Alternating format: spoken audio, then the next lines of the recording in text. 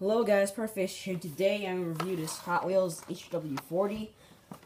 So yeah, this is my first ever HW40 car. I thought it would have been really cool, but turns out it was less cool. But anyways, in the back here, there's Hot Wheels Racing Circuit. I don't know if you guys remember this game, but this was the game.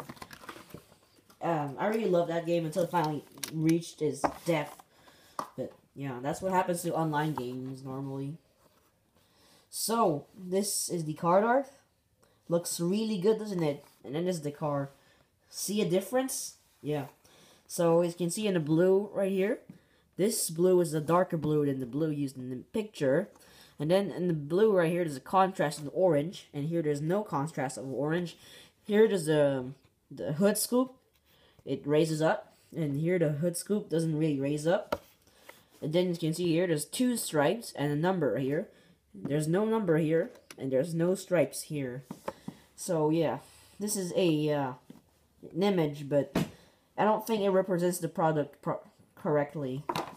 Anyways, it's still a cool car.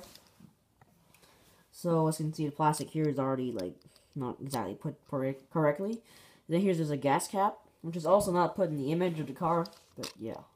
On the side, we got 40 Hot Wheels racing decals and stuff like that.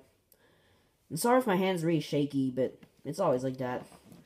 My hands always shake. I am weak.